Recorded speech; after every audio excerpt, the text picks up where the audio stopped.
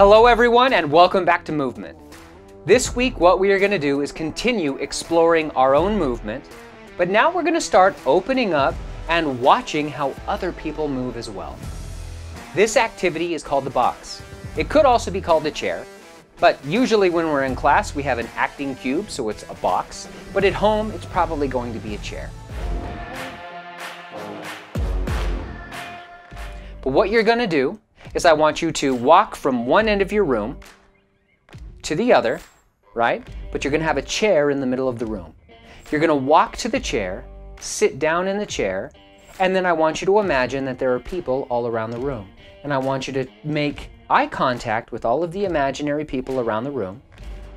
Then I want you to stand up and exit the frame. So I want you to think of the frame of the camera as the stage. You're going to enter, sit down, look,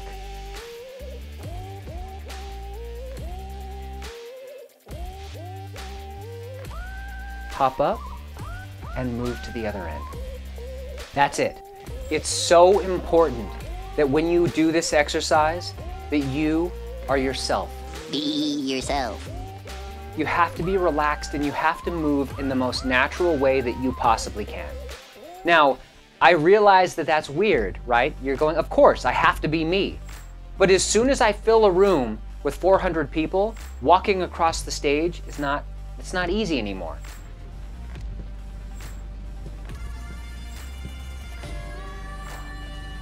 If I told you to walk across the stage, you could do it easy.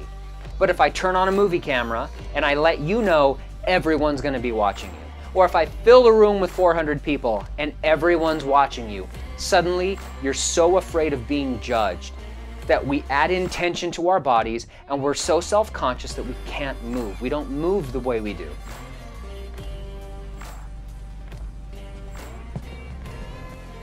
Well, you won't learn anything and we won't learn anything if you are not honest about who you are. So what I want you to do is relax.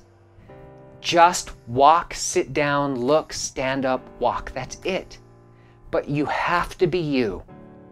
Because we have to learn by watching real human beings move. That's the most important part of this. So, what I want you to do now is record yourself doing this. Then I want you to post it to the discussion board, and then I want you to go and watch your classmates. And I want you to take notes and find out, see if you can deduce how they move. What story also is that person telling the world? Most communication is nonverbal, right? Well, the only way that we can find out how we are communicating with all of that nonverbal language is by watching the person move. So when they walk, how fast were they walking? What was the tempo?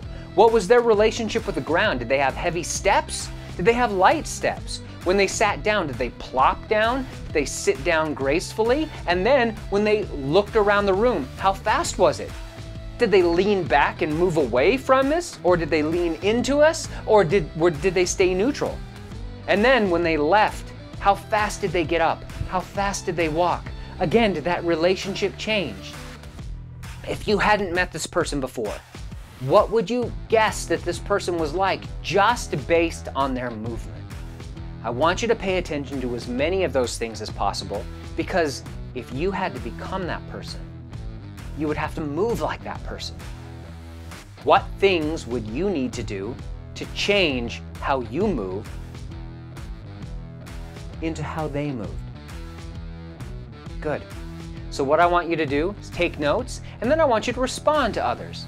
See what they thought of you, see what you thought of them. And this should be something that we celebrate and we learn from each other on. All right, everybody, I can't wait to see your videos and your comments, and I'll see you soon.